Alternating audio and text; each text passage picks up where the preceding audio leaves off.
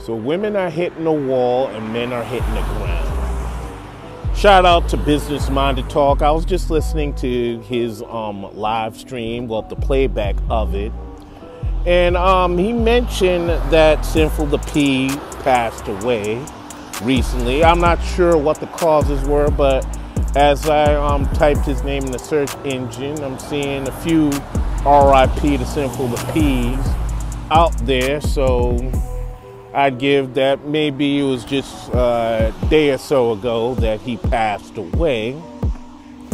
And I'm sure by the time I upload this commentary, his cause of death will be revealed. So anyway, he was more or less talking about the Black Manosphere being akin to a death cult, and that most of the brothers that are going are brothers that were born in the 70s. I have to make a correction there because ARC, Kevin Samuels, and David Carroll were all born in the 60s. Now, I thought that David Carroll was much older than that because the way that David Carroll carried himself, it was like he was a person that was born in my mother's age group. I thought David Carroll was a baby boomer, the way he carried and conducted himself. But Business Minded Talk assessment is a little bit inaccurate, but this commentary isn't about accuracy. I basically want to touch on his point about how, yes, a lot of the brothers are, being in the ground and so to speak and whatnot. And we go on social media and choose to lambash and ostracize sisters for whatever reason. Now, some brothers have their gripes about them. Some are legitimate gripes, like, the divorce thing, the child support thing, and all this other stuff. And then you have some of the younger brothers who may have not had a great deal of experience with sisters, and they're only parroting what they heard another content creator or creators that they follow say. They didn't really live it. They're talking about someone else's experiences on it. So I'm just saying this to say that at some point, y'all gonna have to learn how to move past all these different things. And I know why you won't move past it, because it's very lucrative and it's very profitable. Well, lucrative and profitable mean the same thing. But we'll just say that it's beneficial. Beneficial is more of a better word to use than all those other things. But anyway, after a while, y'all gonna have to learn how to move past whatever traumas or whatever issues some of these sisters may have put you through. Whether they be sisters that you dated, whether they be sisters that you mated with and had children with, and all that other stuff, because we seen the results of what hate does to someone after a long period of time. And to let all that hate pretty much affect you inward isn't the business, really.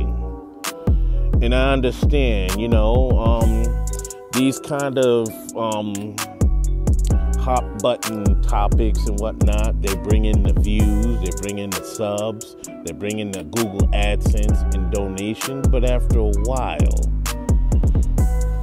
while, where does it get you? I mean, you can't take all that money to the grave or to the afterlife with you. So what is it? What's really good?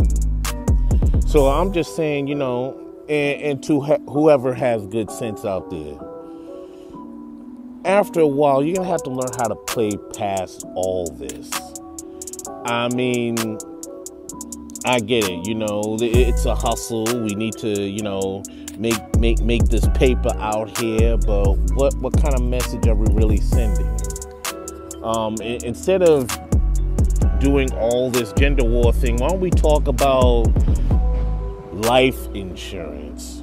Why don't we talk about, you know, going to see the doctor regularly? Why don't we talk about how to prepare a will, or the steps that you go through to draw a will out? Why aren't we talking about that? Why aren't we interviewing a notary republic or something? I mean, we have Dennis Sperling on here and the lead attorney. None of these guys are talking about this stuff. Hell, O'Shea Duke Jackson's a doctor, and he's not even talking about any health-related issues. He's talking about his celebrity junk thing.